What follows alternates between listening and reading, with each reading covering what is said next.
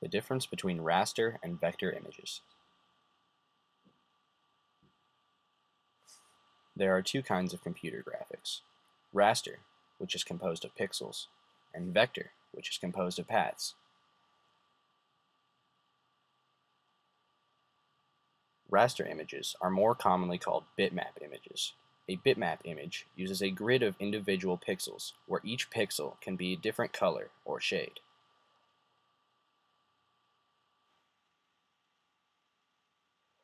I've opened up the Stickergiant logo in Adobe Photoshop. From a distance, it looks like a smooth and clean image. But as you zoom in, you can see it is made up of small pixels.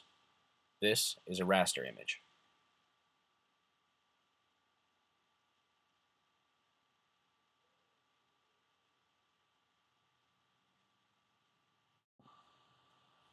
Vector graphics use mathematical relationships between points and paths, connecting them to describe an image.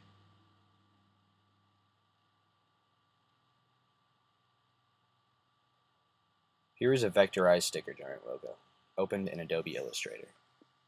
If I click on it, you can see that it is made up of little dot-to-dots with little paths. This is the big difference between raster and vector art. Being that it is mathematically built with little points and paths, you can resize the image to any size without losing detail. This is usually the best format to submit if you want great quality stickers.